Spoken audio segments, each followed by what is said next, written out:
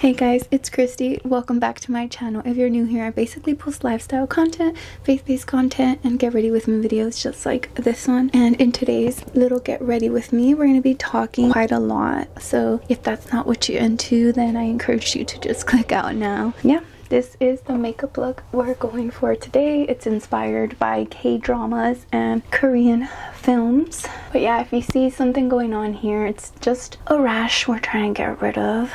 And this is what I'm using currently to try to get rid of it. Yeah. I'm not going to go into too much detail with every single product that I'm using on today's Get Ready With Me. I will try my best to leave everything in the description. I did my skincare prior to starting my makeup. I'm wearing my retainers. Yeah, I just hope that you enjoy. And if you enjoy me and my presence and this Get Ready With Me, I encourage you to subscribe. Goodbye. As you can tell, there's a lot of noise going on. Alright guys, I already did my skincare. I'm gonna go in with some foundation. This foundation, I got a match, skin color match on Il Makiage, and I thought it was really light for my skin color, but for some reason, well, for this look that we're going for today, I think that's exactly what we are going for. As I mentioned in my intro, I'm not gonna be going into detail with every single product, and I mentioned on my last video that I had a rash going on here. We're going on 2 weeks of this rash, and it's just now getting a little bit better because I've been using vitacilina. It's like an first aid antibiotic. That's what I'm using for it, and I just started 2 days ago. I don't want to irritate it, so I'm not gonna go all the way down. It looks so bad. As you can tell, I only used a very thin layer of foundation. I love watching K-dramas. The point is that I am watching a series right now. I just love how they do their makeup. It's like very simple. It's very cute and simple, if that makes any sense. I'm gonna go ahead and put some concealer because, as you can see, my under eyes are very dark and prominent. I'm just going in where I need a little more coverage. Here we go.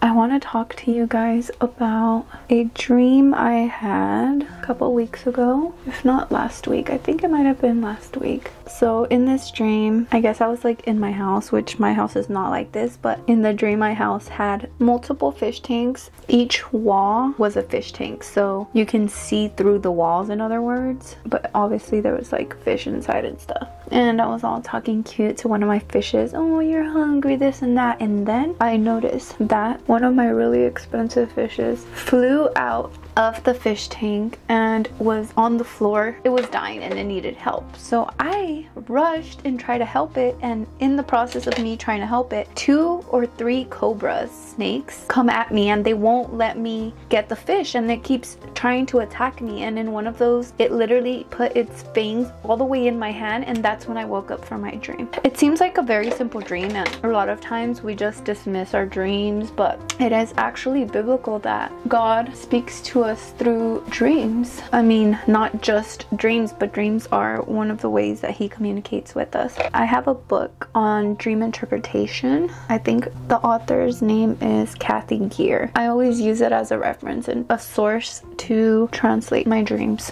And so according to her, fish symbolize the souls of men. Snakes symbolize deception, lies, Satan, unforgiveness, and bitterness. Okay, so my conclusion and my final translation of this dream was as is. The fish falling out symbolizes men falling out of relationship with God, or not listening to God's voice and instruction. See, a fish will dream about leaving his fish bowl, but cannot survive out of the environment he was created for. He fails to see that the bowl of water is what is actually protecting him from death. In the same way, so does God's word and commandments do for us. I tried to save the fish, but quickly the enemy stepped in and attacked with all all the mentioned below. The enemy is attacking the souls of men with deception, lies, unforgiveness, and bitterness. Not only attacking, he's literally stealing men's souls in this way. We need to trust God and trust that he sees what we see when we look at a fish in a fishbowl. It's easy for us to feel like God just doesn't want us to have any fun. In reality, God sees what we don't. All of these rules and commandments are given to us to protect us. Just as that fish wanting freedom and wanting to escape the confinements of his fishbowl, we want to also search for freedom outside of the rules and the commandments and the way that God wants us to live our life. However, we can't survive out of that, just like a fish can't survive out of the fishbowl or out of water, you know what I mean? And we were created to be in a relationship with God, and we want to live our own life in freedom, but it ultimately leads us to death. And God just wants to protect us and wants us to spend the rest of eternity with him, and he gives us everything. However, we always want and search for what we don't have. It's time to share a Bible verse that God led me to, and this is in Jeremiah 11 verse 7. For I solemnly warned your fathers in the day that I brought them from the land of Egypt, even to this day, warning persistently, saying, listen to my voice. Yet they did not obey or incline their ear, but walked each one in stubbornness of his evil heart. But anyways, it is really important to listen to God's voice. I'm gonna add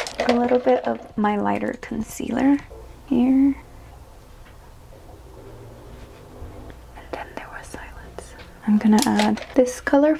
It's called Sand, and then I'm gonna do maybe some this color, Sand, and Dusty Rose.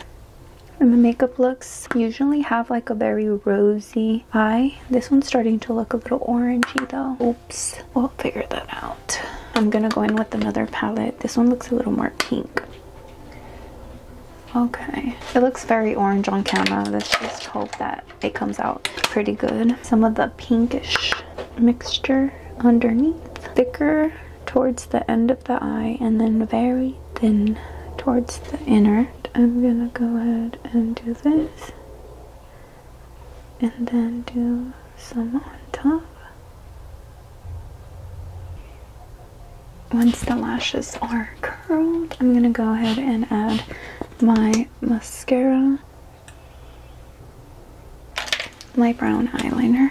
It's a very dark brown, it's almost black. I'm gonna add some freckles.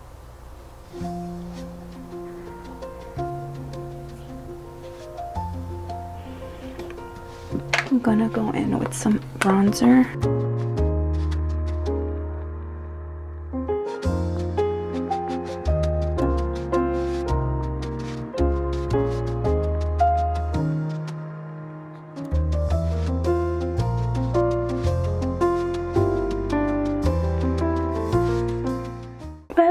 On a telephone, you guys. I'm just adding this cream color here. It's like a shiny cream color after I applied the glitter. I think this is by Kat Von D, actually. Pretty cool. I'm also gonna add some of this cream color as a highlight right there, and then also down the ridge of my nose as thin as possible, y'all. I forgot to add a little bit of mascara on the bottom lashes just to brush them outward. I'm gonna set my face with my pink Pore Packed and a cute little puffy, and just getting the T-zone around the mouth, definitely getting the nose, and that's it. I'm gonna do this Ink Velvet number 24 in the color Nude and blending it in. On top of that, I'm gonna add some clear lip gloss called Butter Gloss by NYX, and I'm gonna add it to my finger. That is it for the makeup look. Alright you guys, this is the final look. I hope that you enjoyed this little get ready with me. I hope that you have an amazing evening, day, night, whatever it is, wherever you are in the world. I love you guys, and I hope that if you enjoy my content, if you like this video and you like me, I hope that you subscribe and stick around. I'll see you guys on the next one.